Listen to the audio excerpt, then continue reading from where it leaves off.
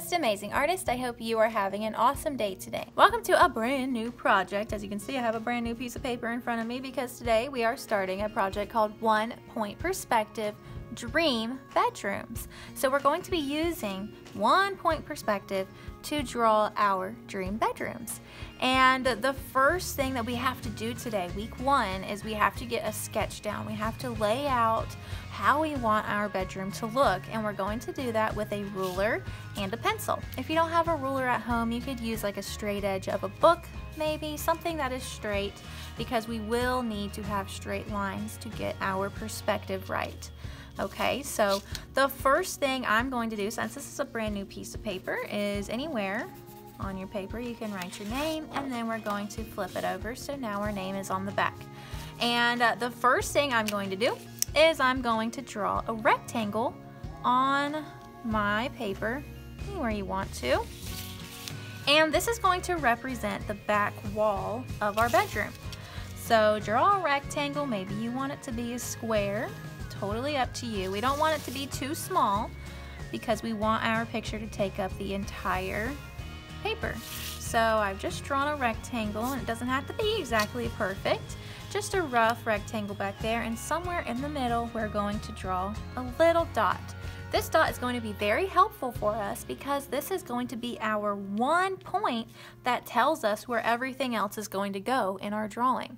So we'll get a little bit more into detail about that in a second, but for example, what I need to do now is draw my walls, my floor, and my ceiling. So to do that, I'm going to take my ruler and I'm going to line up the corner of my rectangle with my vanishing point here. This is called a vanishing point because everything that goes towards it starts to get smaller, so it looks like it's vanishing. So we're going to line up the corner of our rectangle with the vanishing point, and right where our corner starts, we are going to draw a line all the way to the edge of our paper. Okay, so that is one line. I need to do it for every corner of my rectangle. So line up your ruler with the vanishing point and the corner of your rectangle. Don't draw on top of the rectangle. We're going to start at the corner and draw a line out towards the edge of our paper. All right, got 2 more corners down here.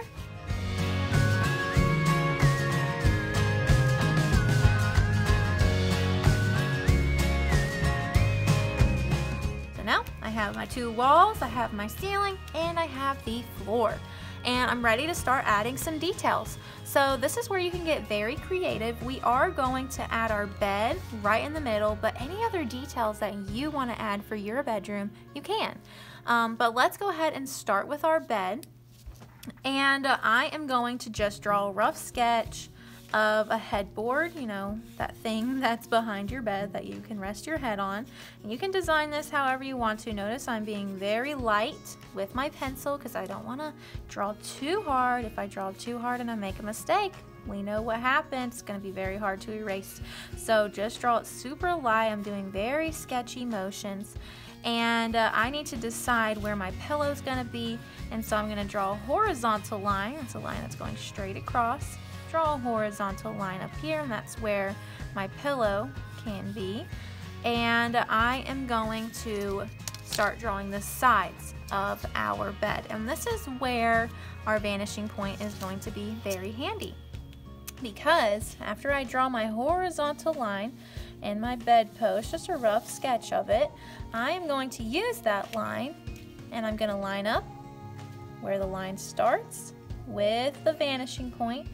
And depending on how big you want your bed, you could make it a smaller bed or you can make it a longer bed.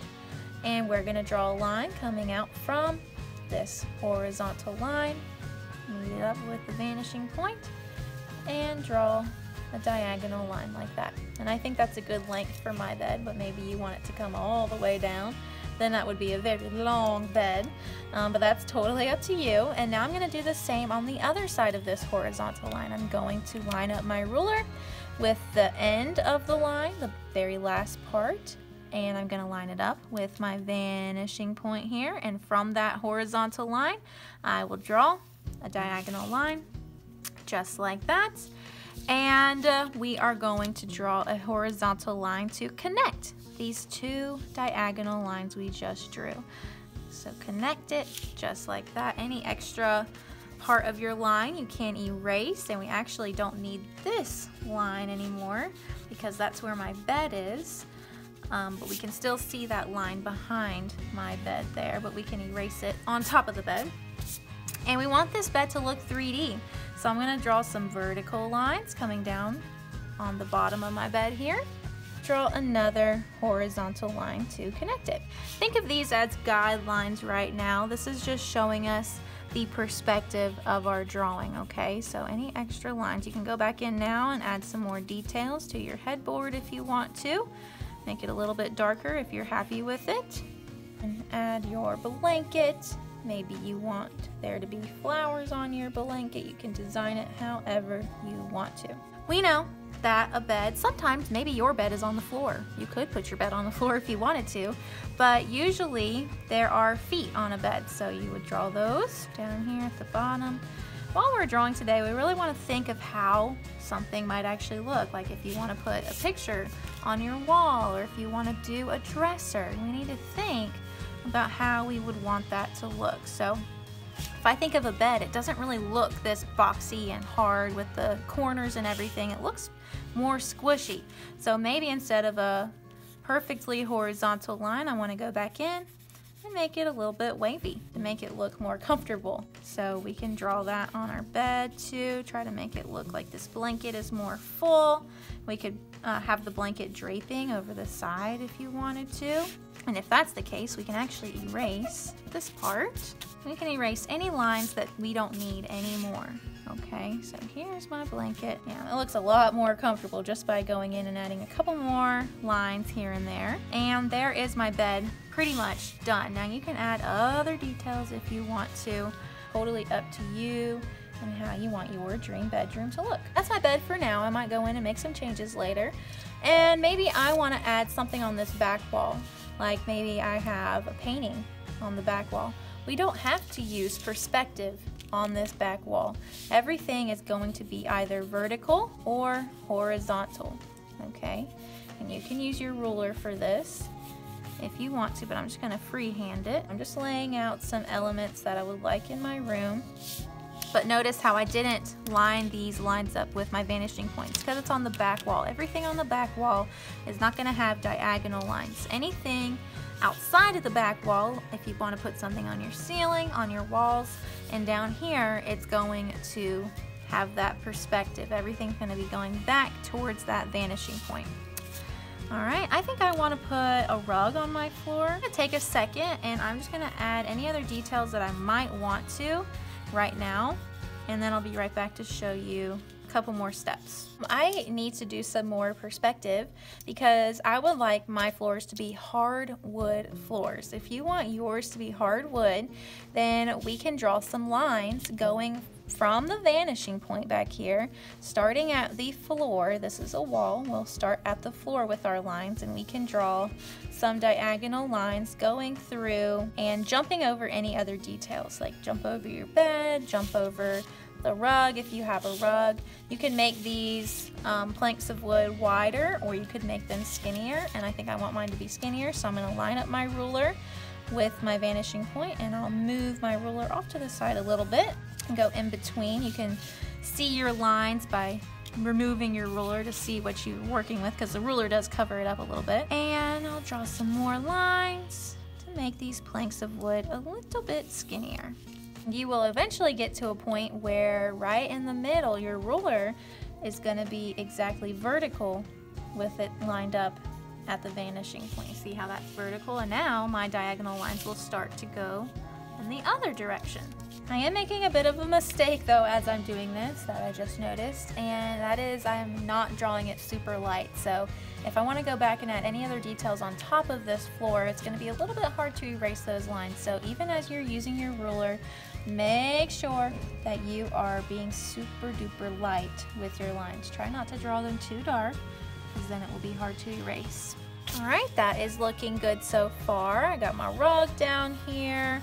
By the way, anything that's rounded, you don't have to have perspective, but if it has edges or corners, like a dresser or a side table, those lines are gonna have to meet up with the vanishing point. So let's do one of those things together.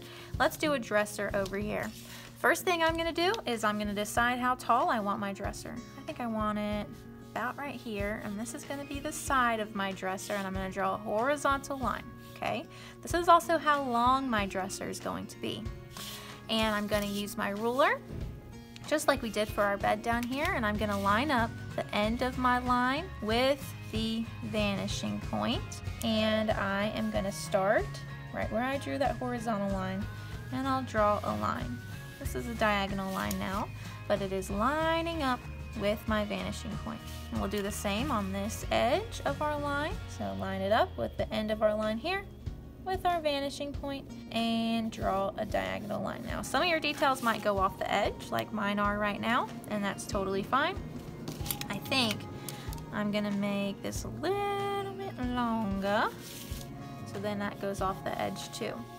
Okay, yours is not gonna look exactly like mine. You're just gonna take these rules that I'm showing you with perspective, and you're gonna add your own details to it. So I have the top of my dresser here. I started with a horizontal line, lined those up with my vanishing point here, and drew some lines. So now I have the top of my dresser done. Now we're gonna draw a vertical line coming down, and that's the side of my dresser. And from this bottom part of that line, I'm gonna line it up with my vanishing point again. So our vanishing point is always gonna be coming in handy, and draw a line all the way down. Okay, so this is the line for the bottom of my dresser. I need to erase any other lines I don't need, like these lines that we were using for the wall and the floor. We don't need those anymore. And now I have a 3D rectangle here that is going to be my dresser. You think dressers usually have drawers, don't they? So we're gonna have to do the same thing for our drawers. I'm gonna start with a vertical line, and I want my drawers to be about, yeah, that's probably how long I want them to be. And then line up the top of my vertical line with the dot, and draw however long you want your drawer to be. I think I want this dresser to have 2 drawers on it, so I'm gonna make it a little bit shorter, and then I'll line up the bottom of this vertical line with the vanishing point and draw a line. And we're gonna connect it with a vertical line. Let me draw my second drawer. Okay, you can also add on the other details that you want to at this stage. Okay, so I am going to do this for the rest of my drawing, whatever I want to put on my ceiling, on my side walls. Just so you guys know, if you want to add a door, you could add it in the back, and then it would just look like a normal door back there. Maybe you want to put a closet or something. I think I want a closet back here. So I'm just going to draw a door, and anything on the back wall, remember, is just vertical and horizontal. There's no diagonal lines back there. And now maybe I want to draw a door over here. So I will start with a vertical line, however tall I want my door to be, and I'll bring it all the way down. And then of course we need to line up the top of this vertical line with our vanishing point and draw a line out, and then we can draw, we've already got this one down here done, so we don't have to do it to the bottom. And then we'll draw another vertical line. So that's like a skinny door. You could draw it like it's coming open if you want to. Just think of how a door might look if it's opening. Okay, so I am gonna speed this up because I know this video is probably long already, but I'm gonna work on this, and I'm gonna think of kind of what do I want in my room, what's my dream room going to look like. And as I'm doing that, I am always going to be checking my lines, make sure that my diagonal lines are lining up with my vanishing point back here. But I'm gonna go ahead and speed this part up, and then I'll be back to show you what mine looks like.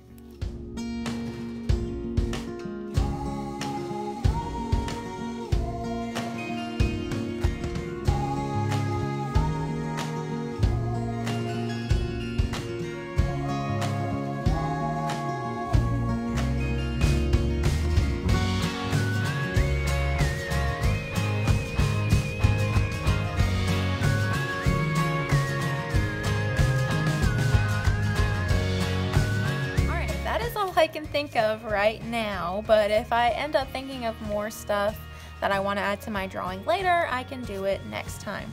So this is what I've done. I tried to be creative and think of things that I liked and what I would like to surround myself with in my bedroom. And I really enjoy cow print. I don't know if you can tell by my watch here. I also have a cow print pop socket, so I really like cow print, so I might put cow print on my walls. I think that would be pretty cool.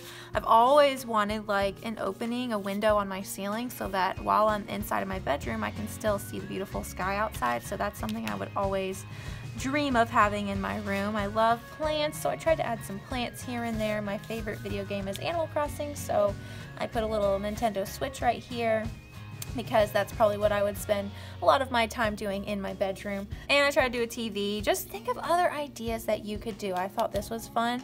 I added a mirror to my closet door, and if it's a mirror you would see a reflection, so what would this mirror see? It would see my cow print wall, so I tried to add that in there. So try to think of those little details that you could add to your bedroom using that 1-point perspective that we've learned about. After you've drawn your entire drawing, you can erase that vanishing point because we don't need it anymore. I hope you guys have a lot of fun learning about and using 1-point perspective and adding all of your creative, personalized details to your dream bedrooms. I can't wait to see how they turn out. I know they're going to be amazing because you guys are amazing. All right, I'll see you guys next time. Bye, guys.